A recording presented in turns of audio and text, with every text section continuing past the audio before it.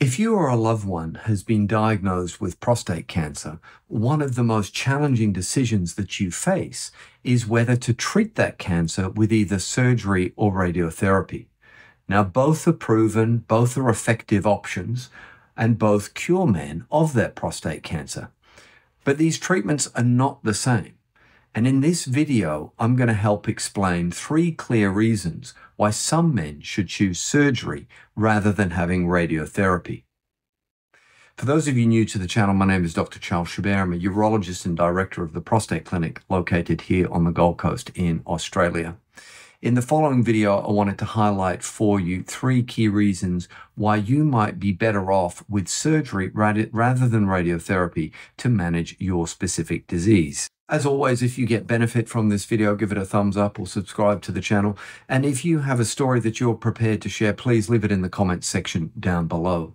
So surgery provides a definitive way to stage someone's prostate cancer.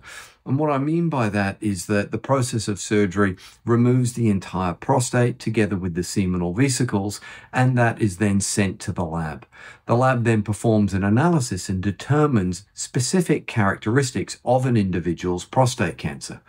We can tell how big or how small someone's cancer is.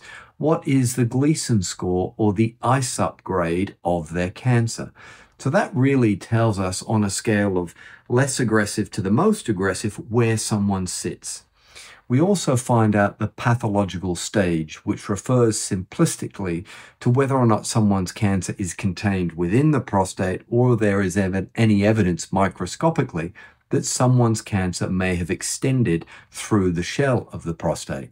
We determine if there is cancer at the edge where we have cut to remove someone's prostate, and also whether or not some of the escaped cancer, if present, has extended into the adjacent seminal vesicles. Now, the importance of this information is it provides for us more accurate information with regards to prognosis, so how we think that man is going to do longer term. What is the probability of cure versus recurrence? And that pathology will also guide us as to whether or not we think someone needs to have additional treatment. So for many men, it removes this degree of uncertainty and provides clarity for men in a more definitive way.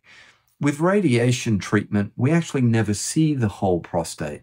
And the way that we manage things is based on, in many ways, the best estimate of what we think is going on within someone's prostate. Reason number 2 is that following surgery, PSA becomes a very sensitive and very specific marker of recurrent prostate cancer. Now, you may be aware of some of the ambiguity that exists in the diagnostic realm with regards to PSA testing, in that it can go up if someone has a big prostate, it can go up if someone has inflammation or irritation of their prostate, and it can also go up if someone has cancer. So it lacks specificity in the context of diagnosis. But when someone has had their prostate removed, their PSA should be 0. And if their PSA is not 0 at any stage in the future, it tells us that we have recurrent cancer. So this makes follow-up very accurate, being able to use the simple tool of a PSA. Now, the counter to that is that with radiotherapy, men obviously keep their prostate. And when you keep your prostate, they do produce some PSA. And so the definition of recurrent cancer then becomes a little bit gray. Following radiotherapy, there is something called the bounce effect. And that is a situation whereby at 1 to 2 years after surgery, it's possible for us to see a rise in someone's PSA that is actually not associated with recurrent cancer. Obviously, that can cause stress, it can cause ambiguity, can be confusing for some men. Now, the way that we diagnose recurrence when men have had radiotherapy is using criteria really called the Phoenix criteria, which is to say that we add 2 points on top of the nadir value to say that someone has recurrence. The nadir value effectively is the lowest point that someone's PSA gets. And so if their PSA ever goes 2.0 higher than the lowest point, we say that someone has recurrent cancer. So, an example, if someone's PSA goes down to 0.2 after radiotherapy and their PSA in the years after treatment goes to 2.2, we say that that man has recurrent prostate cancer. Obviously, there can be a delay with diagnosing recurrence because we're waiting for that PSA to hit that threshold. Reason number 3 is that radiotherapy remains an available backup. Now, if someone has surgery to remove their prostate, as I indicated, the PSA should go to 0. If when we look at their final pathology, there is cancer through the shell, cancer that has grown to the resection margin, or cancer that has extended into the seminal vesicle, if that man experiences a change in his PSA at some stage in the future, we then have the option of adding radiotherapy onto the surgery with a view that we mop up any cancer cell that could be in the location of where the prostate used to be. So this is called salvage radiotherapy, and we use salvage radiotherapy if we think someone has local recurrence after they've had surgery to remove their prostate. Now, the challenge is that the converse is not true. So if someone has radiotherapy as their primary treatment, and in the years after they have radiotherapy, we think they have local recurrence, it is very rare to offer that man surgery to remove his prostate. It does happen every now and again, but we tend not to do it. The reasons: really, following radiation treatment, the tissues around about the prostate, and most notably the bowel, which is directly attached to the backside of the prostate, those two structures can actually become fused or densely adherent to each other.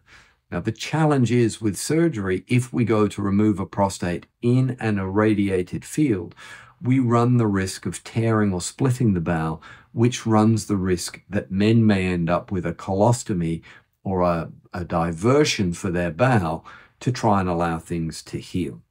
The other challenge that we see is in the context of a salvage radical prostatectomy, the risk of urinary incontinence is not insignificant either. So it's the two potential complications of a bowel injury and significant longer-term urinary incontinence that really prevents us from offering salvage radical prostatectomy in the context of local recurrence following radiotherapy. Now, in this video, I've highlighted 3 reasons why surgery might be preferable to radiotherapy. Now, that doesn't mean that for every man with prostate cancer, he is better suited with surgery rather than radiotherapy. Moreover, there are definitely certain circumstances where men are better suited with primary radiotherapy than they are with surgery.